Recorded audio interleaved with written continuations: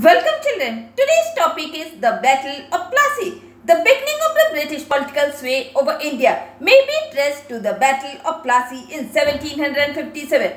This battle was fought between English and Siraj-ud-Dowlah. The English forces were led by Robert Clive, Mir Zafar, the commander-in-chief of the Nawab, and a large section of the Nawab's army did not take part in the battle. Jagat Seth, the richest banker of Bengal, also refused to help the Nawab. Siraj-ud-Dowlah was defeated, captured and killed. The Battle of Plassey is an important landmark in the history of India. It marked the establishment of British rule in India. The British got a foothold from where they were to eventually conquer the whole of India. Mir Zafar became the new Nawab of Bengal, but he was a mere puppet in the hands of the British. They demanded more money from the new Nawab. The company got the territory of 24 Parganas and its official got more than 30 million rupees from the Nawab. It boosted British prestige. The sources of Bengal helped the English to defeat the European rival, the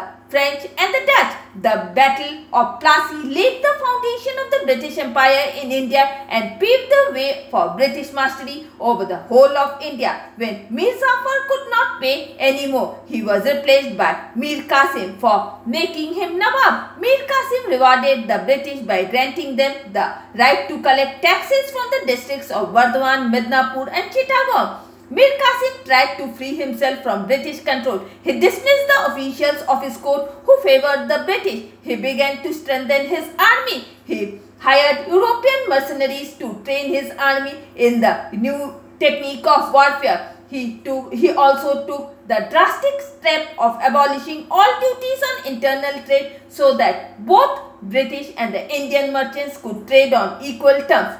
Battle of Buxar. It was fought between the British on one side and Mir Qasim, Shah Alam and Shuja-ud-Dowlah on the other. Mir Qasim was an able, efficient and strong ruler, determined to free himself from foreign control. He improved both the financial condition of the kingdom and administration and raised a modern and disciplined army.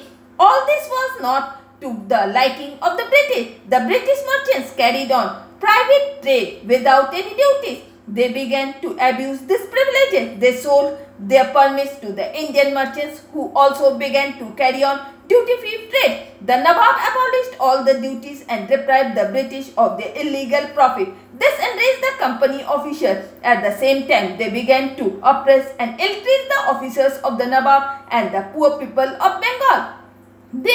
There could not exist two masters in Bengal. Mir Qasim was defeated in a series of battles in 1763 and fled to Awadh. He formed an alliance with Shuja-ud-Dowlah and Shah Alam. The three Indian monarchs clashed with the company's army at Buxar on October 22, 1764 but were badly defeated. Mir Qasim fled away and was never heard of again. Shuja-ud-Dowlah and Shah Alam surrendered and the war came to an end by the Treaty of Allahabad in 1765. The Nawab of Awadh had to pay a huge war indemnity of 50 lakh rupees to the company and cede the districts of Kora and Allahabad. These districts were handed over to Shah Alam. Shah Alam granted the Diwani of Bengal, Bihar and Orissa to the company. The British promised him a pension of rupees 26 lakh a year. This battle is very important in the history of India. It completed the work begun by the Battle of Plassey and made the British Company a sovereign power in India. And with this, I am ending my today's class. Goodbye.